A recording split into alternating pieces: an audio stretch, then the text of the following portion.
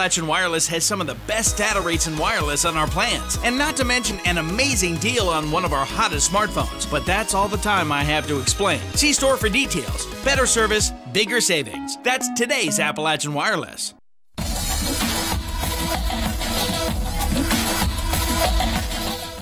The University of Pikeville held their annual spring game today from the Hambly Athletic Complex to kick off Hillbilly Days and to mark the end of their spring season. It was the orange team versus the gray team, as first team and second team players were split up on both sides of the ball. Sonny Warren, Bowen Smith, and Jacob Cavender each took reps in the quarterback position to help lead their teams to a victory.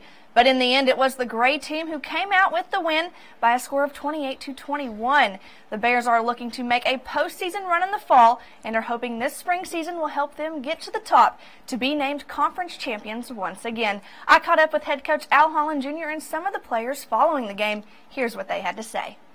Very proud of our guys, and you know, it takes time in order to build a football team and to get them to where we want them to be. But you know, they're buying in. Offense, defense. We really tried to harp on our special teams this offseason and trying to build guys and finding their roles on this team.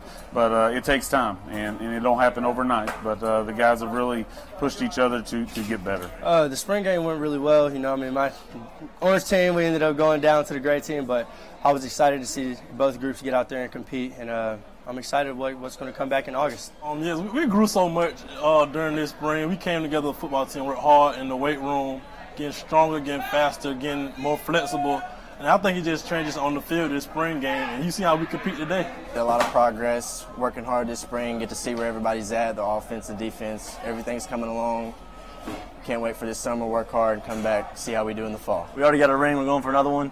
And we want to make a deep run in the playoffs. This spring kind of, like I said, build chemistry on our team, and kind of the redshirt guys last semester got a chance to actually put pads on and go full speed. So definitely playoff runs in the near future.